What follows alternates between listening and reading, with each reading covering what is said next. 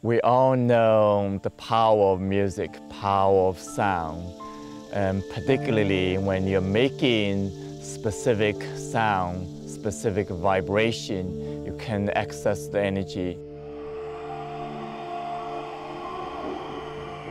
You are using your body, you're using the heart as an instrument. So when you hear, the beautiful sound of crystal ball, the gong, even the digital zoo or any music, you naturally feel better. Yeah. And now you're using your own body as an instrument, directly opening the energy. So beyond just reacting, responding to the energy of the music, you're healing, you are making the music, you're making the energy inside of you. So when you're making this sound, feeling the vibration inside of your chest.